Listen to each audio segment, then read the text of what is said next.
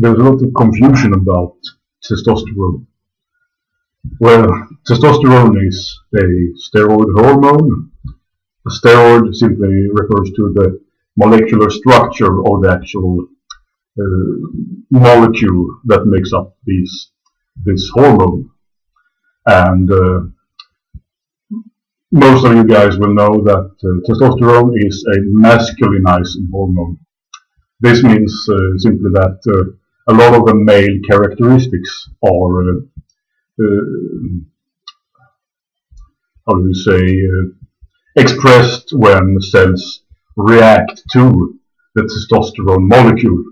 Testosterone is in the family of androgens. It's one of the several masculinizing hormones, and all of those are called androgens. This does not mean that women do not have testosterone, because women do in fact have testosterone.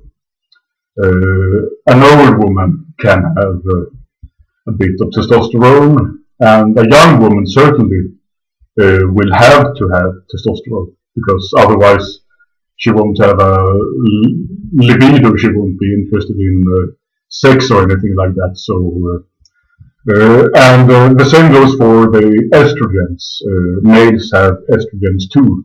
They're involved in cell divisions and such.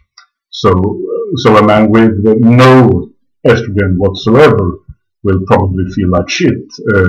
Even his sperm count might go down, because the cells in his testes won't divide as they are meant to do.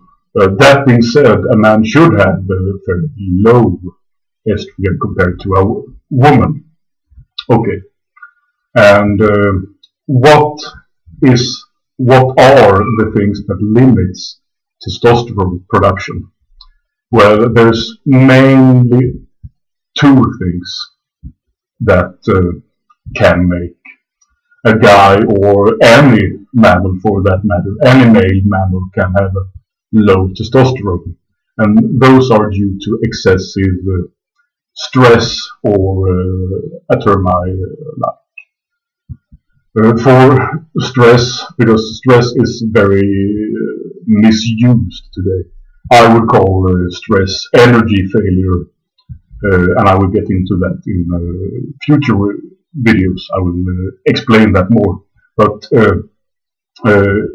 a younger animal, a younger male, will have better energy flow throughout his systems, and this helps in producing expensive hormones. And when I say expensive, I simply mean that the actual chemistry of that production requires more energy, more cellular energy, as it were. And a huge problem with testosterone, for instance, is that it really converts easily to estrogen, and it does so if that individual got very low levels of the required nutrition needed for that production, or simply stress will limit the available energy for optimal hormone production. Yes, so this will be the first video. I will go into detail in the next part.